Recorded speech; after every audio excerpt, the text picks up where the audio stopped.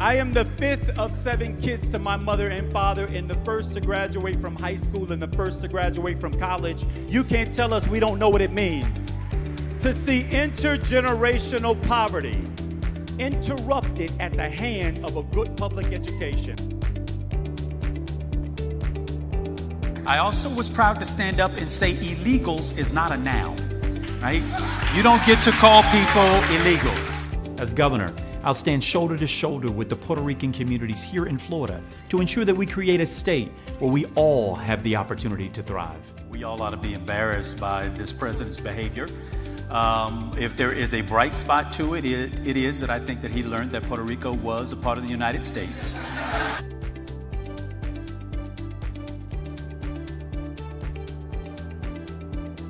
We stand with you, we stand for you, and we're going to create a welcoming Florida for you.